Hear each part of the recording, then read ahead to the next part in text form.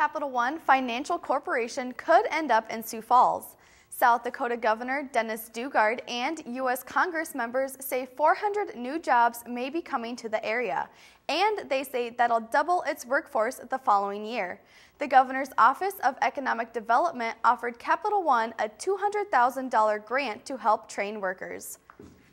Last week, TransCanada was told to redirect its oil pipeline running through Nebraska. The state's officials say a rerouting agreement will help avoid possible legal conflicts. The dispute returns to the U.S. State Department if the two don't agree on a precise route. The issues gain national attention because the pipeline would cross part of the Ogallala Aquifer. It supplies water to 8 states.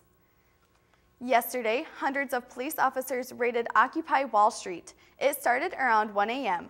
Zuccotti Park was the base for the protest, and it was empty before dawn.